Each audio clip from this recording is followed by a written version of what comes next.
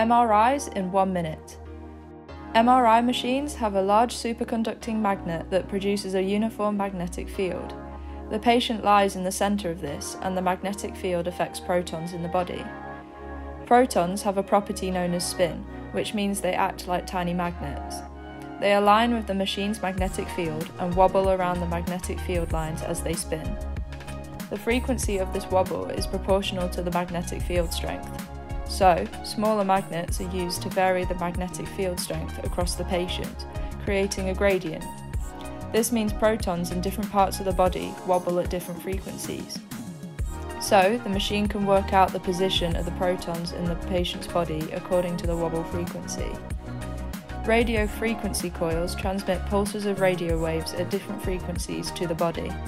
The protons wobbling at the same frequency absorb the waves and are excited, flipping their alignment with the magnetic field. Then the protons relax when the radio frequency coils are turned off and release radio waves at their wobble frequency.